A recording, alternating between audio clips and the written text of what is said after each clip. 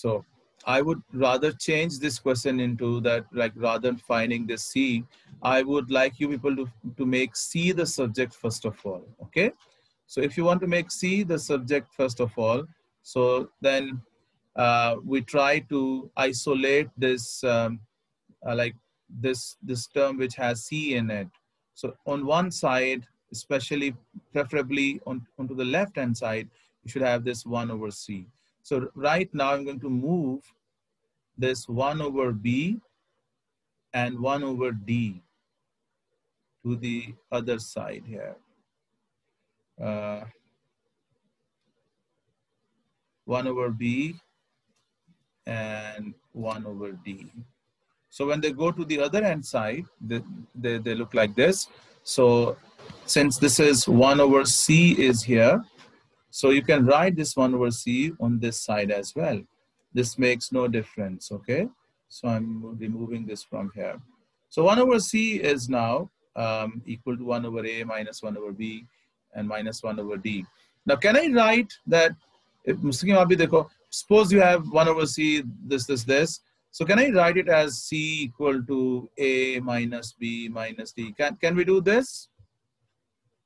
Yes, Mustaqim, can I write it like this? Yes or no? Okay.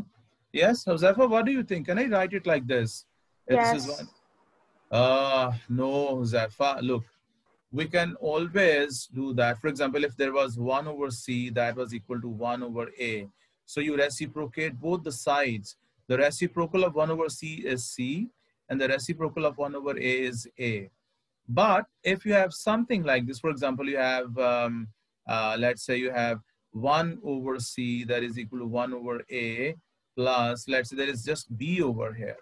So if you want to get the expression for the C, you want to write the reciprocal of both the sides. Make sure that both sides have a single expression here. Like this is 1 over C, this one single fraction here. So you have to make one single fraction here before you write its reciprocal. Before that, we can do that, okay? So first of all, you will have to write it as 1 over C. The LCM is A over here. This is 1 plus AB. And now when you write the reciprocal, this will become C is equal to A over 1 plus AB. This will look like this, okay? Now, in this case, if you want to make C the subject, you will have to take the LCM. The LCM of all these three fractions will be A, B, D, okay? So this is A, so this will have BD here. This will have AD here, and this will have AB over here. Now we have reached the point where we can write the reciprocal of both the sides, okay? So 1 over C's reciprocal is C, and this is going to be A, B, D, all over, this is BD minus AD and minus AB. This is a very famous question when it's about changing the subject of a formula. So this is a very frequently tested question, okay? So now we have made C the subject here, and now we can substitute the values here. So the C is going to be, this is 2 into 3 into 5 over B into D is, this is 3 into 5, A into D is 2 into 5, and A into B is 2 into 3. Now, can I cancel this 2 with this 2 here? Yes. And this 3 with this 3? Yes, Uzefa? Can we do this cancellation? Yes. We cannot do this cancellation because if there is a plus minus going on between the terms here, so you cannot cancel. If they were all being multiplied, then you could have canceled them, okay? So please remember these.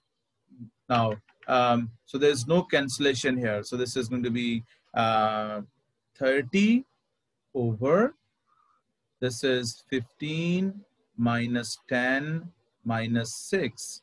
This is 30 over minus 1, that is equal to minus 30. Remember, if there is, let's say, 1 over minus 2 or minus 1 over 2 or minus 1 over 2. They all mean the same, okay? So similarly, 30 over minus 1, that means minus 30. Okay, so this was a trickier question.